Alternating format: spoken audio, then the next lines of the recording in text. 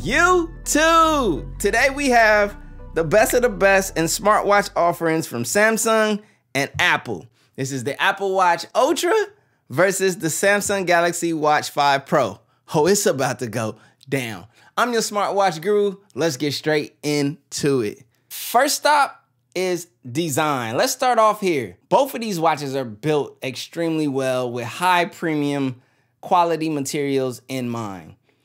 From a design standpoint between these two, let's start off with weight. Now, the Apple Watch Ultra is the heftier, coming in at 63.1 grams, while the Galaxy Watch 5 Pro, although being just as hefty and chunky, is coming in a lot lighter at 46.5 grams. So if you're into weight and you're worried about that, or if you like lighter watches, the Galaxy Watch 5 Pro is a lighter smartwatch, and Apple Watch Ultra is gonna be a bit hefty. From the build quality standpoint, they're both rocking a sapphire crystal glass.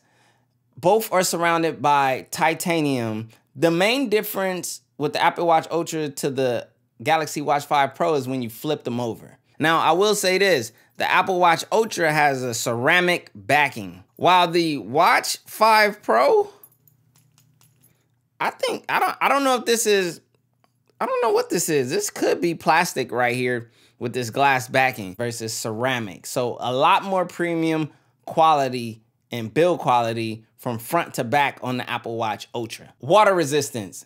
They both have a pretty ideal water resistance, but one has a little bit more than the other. The Galaxy Watch 5 Pro has the standard IP68 up to 50 meters of water resistance.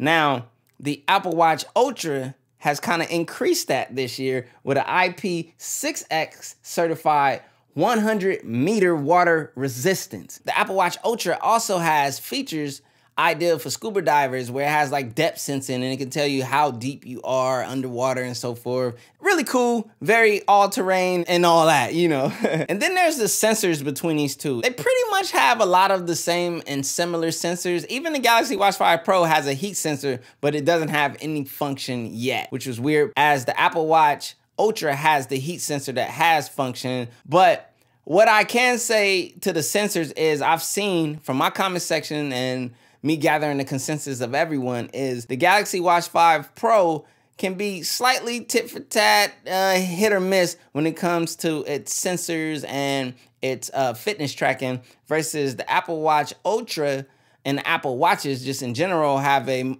stronger track record for accuracy when it comes to their sensors and tracking. So that's just something to keep in mind, but nevertheless, they both have most of the same typical sensors and measurements that you get out of the top-end premium smartwatches. Okay, now let's talk displays, you guys. These both have great OLED or AMOLED, whatever you want to call it, displays on them. Now let's start off with the Apple Watch, which is rocking that LTPO OLED with 2000 nits of peak brightness. It's a 1.9-inch display with 502 by 410 pixels with a 338 ppi pixel density, covered in that sapphire crystal glass with an always-on display.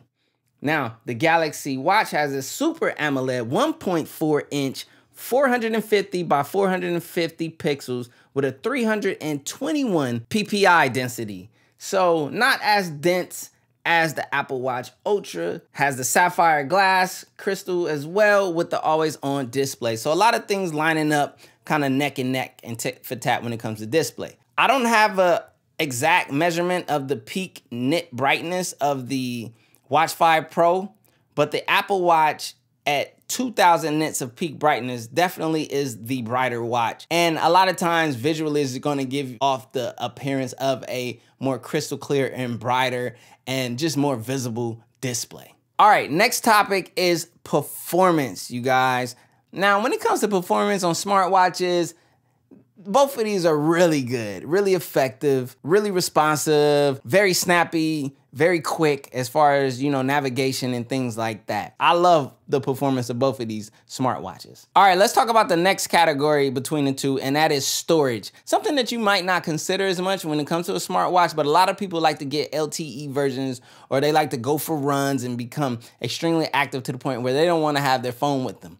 So they're going to rely on the internal storage of the smartwatches to carry their songs when they're not streaming and things like that. So we have 16 gigabytes of storage with 1.5 gigabytes of RAM when it comes to the Galaxy Watch 5 Pro. Now that storage does get different, I think, when you get the LTE version, because it takes up more space, versus the 32 gigabytes of onboard storage with the Apple Watch Ultra. All right, next up, let's talk about the speaker quality. The speaker quality and phone call quality on both is cool. The Apple Watch Ultra has a pretty nice, loud speaker, and the phone call quality and clarity on it is really good. The Watch 5 Pro, not as loud, doesn't have, as robust of a speaker system, but call quality is decent. Connectivity. You can get both of these watches in LTE forms if you choose to. The Apple Watch Ultra just comes with LTE, whether you choose to use it or not. The Watch 5 Pro, you have to pick the LTE version or Bluetooth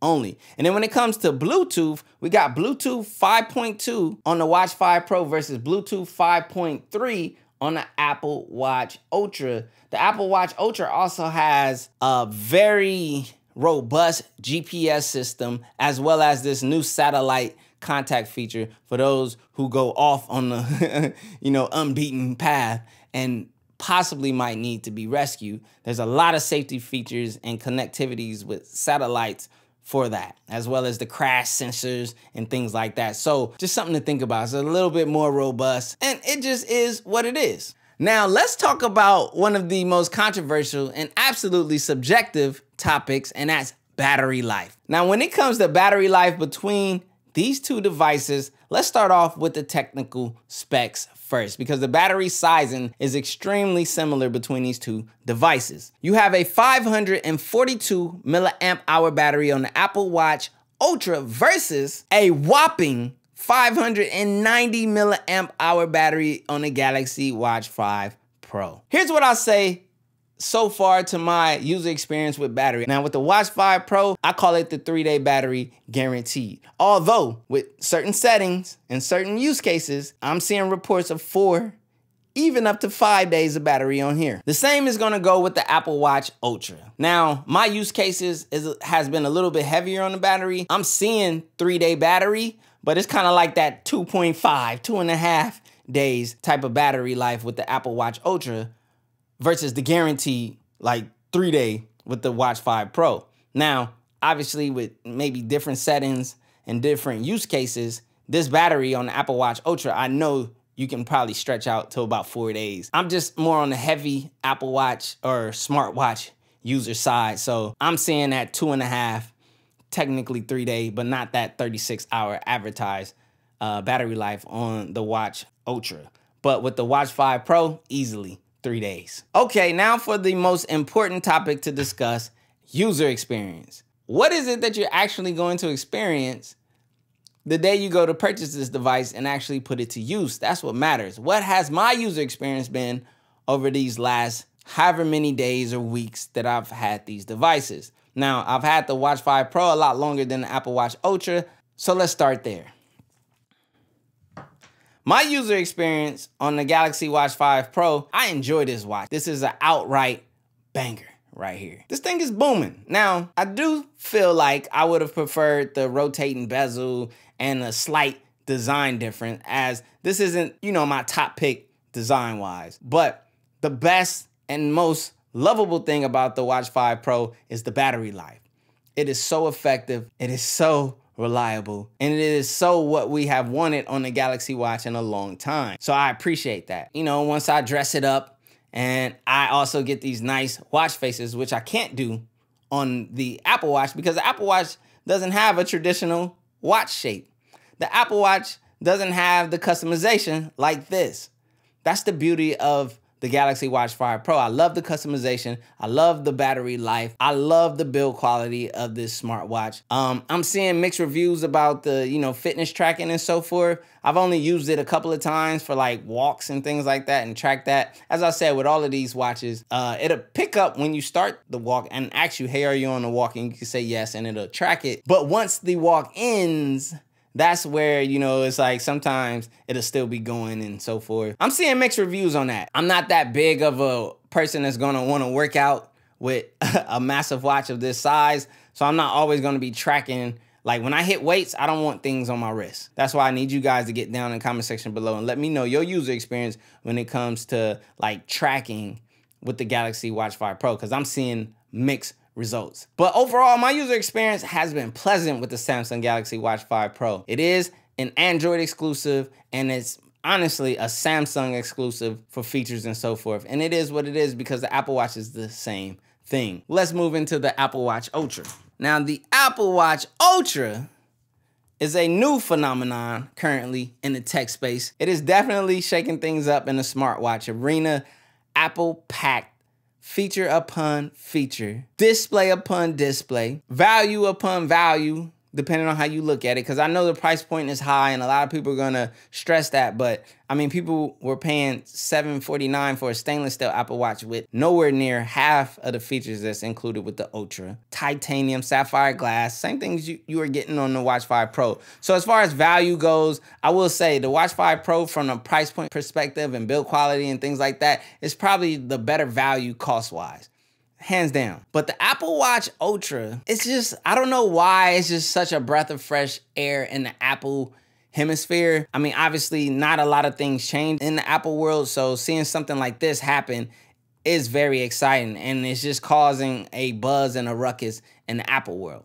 But from a user experience standpoint, if you haven't seen like my day review, and obviously I'm gonna drop the 1 week review, I can tell you this, I've been enjoying this watch thus far, because for people who are within the Apple ecosystem and who like Apple Watches, but you've always wanted a bigger display, well, here it is. For those people who like Apple Watches, but you've always wanted better battery life, well, here it is. The Series 8 has great battery life too. My video on that is coming soon as well. But this is like the battery life that we have not seen on an Apple Watch until now. So I can understand why there's such excitement and joy around this product. This is one of those exciting Apple launches in a long time. But it will also carry over to the user experience. And I will say this, although it's rectangular, when it comes to looking at your notification and reading things and seeing them in that full rectangular like platform, basically and essentially it becomes that small smartphone